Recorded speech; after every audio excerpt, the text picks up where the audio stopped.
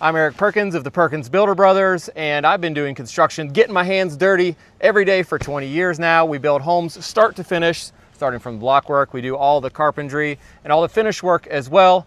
And over those years, I've worn all kinds of tool belts, most of them big and bulky and uncomfortable and hot. And that's why my brother and I designed the Perkins Builder Belt that I'm wearing. And this is the Essential Belt, which is stripped down to just what you need. It'll carry all the essential tools comfortably. It's lightweight and cool and keeps the weight off your hips with these suspenders that are included, which I would recommend, by the way, for any belt. And we've made it even more affordable than it was before. Our mindset behind building the belt like it is was to make it lightweight and make you be able to move around the job site. If you've ever built a house, you know that half your time or more is simply climbing ladders, moving from here to there, walking between studded walls.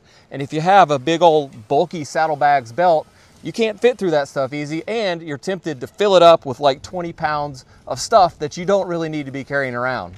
A couple of the cool little features you might not notice about this belt at first look is that we built the tape pouch to hold a Fat Max, which is what most carpenters use out on the job site when you're framing. It's a big thick tape, and you can get it in and get it out. Your fingers will fit in there, and it doesn't sit too low in the pouch, so you can grab it easily. We also used a hammer holster instead of a traditional metal hammer loop so that the hammer doesn't swing around and hit you in the leg as you walk around. It's nice and retained and pulled back behind the other pouch, out of the way, but you can still get it in and out very quick and easily.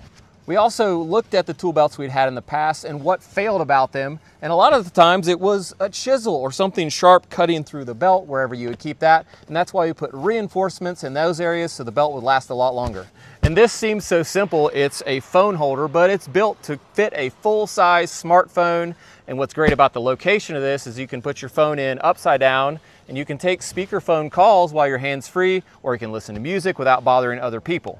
All of the pouches have a double Velcro lap over the outer belt, and they stick to the inner belt, which helps keep them in place. The pouches are also interchangeable, or modular, I would call it, so you can swap and place the pouches on whichever side you want and still be able to place the hammer in the correct location with these holes you see here. So if you like your hammer left, your hammer right, your tape left, whichever you want to do, however you like it, that's how you can set it up. You can also buy this back pouch as an add-on, which is great for your chalk line or for your GoPro like me. Another must for us on this belt was this buckle that allows you to adjust the belt to your own personal size and keep it there, and you can quickly get it on and off. You don't have to readjust every time you put the belt on, which saves a lot of time, and it's much more comfortable. So if you want to step up your tool belt game, get a really nice tool belt that's going to last and be comfortable, make sure to check out our belt.